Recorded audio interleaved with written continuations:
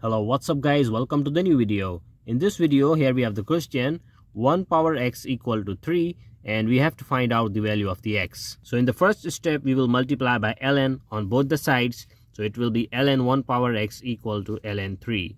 Now using the property, so x into ln 1 equal to ln 3. So dividing both sides by ln 1, therefore ln 1 will be cancelled. So we will get x equal to ln 3 divided by 0, because we know that ln 1 is equal to 0. So anything divided by 0 is undefined. So we can say that there is no real solution, but there may be a complex solution. For that we will use the Euler's formula and check that whether the complex solution exists or not. Therefore, since the Euler's formula says e power I into theta equal to cos theta plus I sin theta, so e power I into 0, so we will keep 0 instead of theta equal to cos 0 plus I sin 0. So it will be e power 0 equal to cos 0 is 1 plus sin 0 is 0. So it will be 0. We know that anything power 0 is 0, so e power 0 will be 1 equal to 1. So both the sides are equal. It means we can say that there must be a complex solution. Now we will put theta equal to 2k pi, where k is the integer and the value of k may be 1, 2, 3 and so on.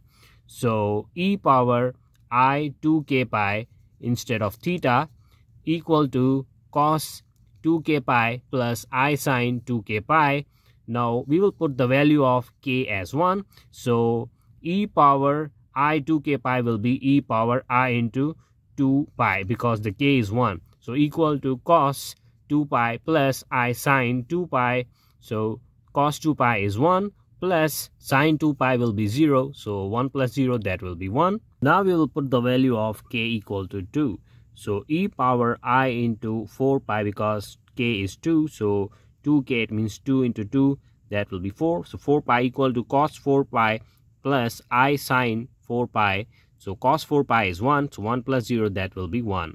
And in the same way we will put the value of k equal to 3. So it will be e power I into 2k pi. So k will be put as 3. So it will be I into 6 pi equal to cos 6 pi plus I sin 6 pi. So cos 6 pi is 1. So 1 plus 0 equal to 1. Now we observe that whatever we are putting the value of k, the answer is coming 1.